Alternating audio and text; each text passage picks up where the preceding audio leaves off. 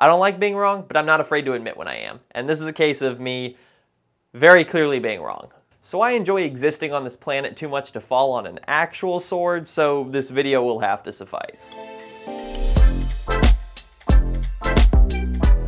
What's up guys, Jack here with MTS, and recently I made a video talking about the UDM Pro SE. I have since deleted that video because it is inaccurate, and I also referred to the original UDM, and we were talking about the switching backplane on it. The switching backplane being 1 gigabit per second, or 1 gigabit per second. Now if you don't know, a switch's backplane is essentially how much throughput can it have, how much traffic can it route between the ports. It is not the uplink between the switch and the router. Now for most switches, you'll probably be doing your uplink between your switch and your router at 1 gig over RJ45 or 1 or 10 gig over SFP or SFP plus respectively. We're starting to see some 2.5 gig switches come out, but those aren't common enough for me to even care about talking about them yet.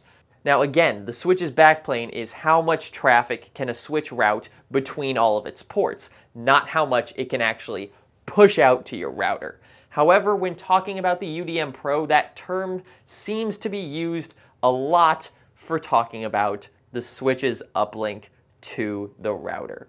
Because the UDM Pro, and the UDM for that matter, are in a bit of an odd category. I can't think of a device that's as popular as the UDM Pro that has a built-in router and switch kind of merged together, as well as, a few other things here and there. But so when talking about the UDM Pro, the term backplane gets misused. And I too am guilty of that. Now I made a video talking about how the backplane of the UDM Pro is 1 gigabit per second. And in that video, I'm not referring to the switch's uplink to the router. I'm referring to the switch's backplane between how much traffic can those 8 gigabit ports do between each other. Now I did test this for myself after reading hundreds of comments on the internet saying that, hey, the UDM Pro only has a 1 gig switching backplane. And so I tried to do my own test, and my tests confirmed what I believed, that it was only a 1 gig backplane, meaning if you were to saturate all of those ports, you'd be maxed out at about 15 or 17 meg per port. But that is incorrect. My testing methodology was flawed. My original testing methodology was a server that had 2 link aggregated ports to the UDM Pro. I then had 2 client PCs plugged into the switch ports on the UDM Pro, and I ran an iPerf test. And the iPerf test showed 50 meg per client accessing that server. Now I haven't changed any of my UDM Pro switching settings since I made my complete UniFi setup guide back in December of 2020. So I was able to see where my testing methodology was flawed. My link aggregation between my server PC and the UDM Pro was not set up correctly and therefore was not working. So I only had a 1 gigabit connection between the switch and my PC.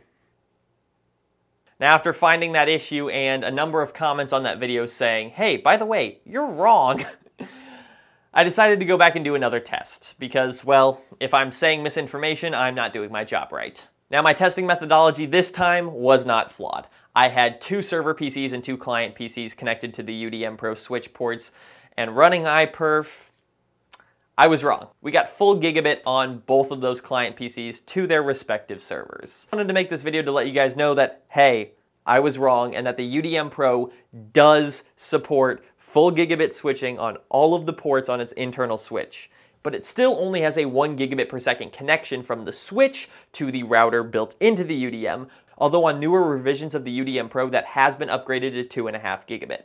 So if you're plugging in a bunch of access points or a few computers here and there, don't be afraid to use the built-in switch of the UDM Pro. So I want to give a big thank you to Todd Fennell for calling me out and saying, hey, by the way, you're wrong, and actually taking the time to post his test results, which ended up leading me to retest and come to the conclusion that, hey, he's right, I am wrong. So thank you very much. I still have my other reservations about recommending the UDM Pro, such as Ubiquity's requirement for single sign-on at the time of setup, as well as an active internet connection at the time of setup. I don't like that, but that's besides the point. But anyway, guys, thank you all for watching. I hope you found this video helpful. If you did, there's a like button, a dislike.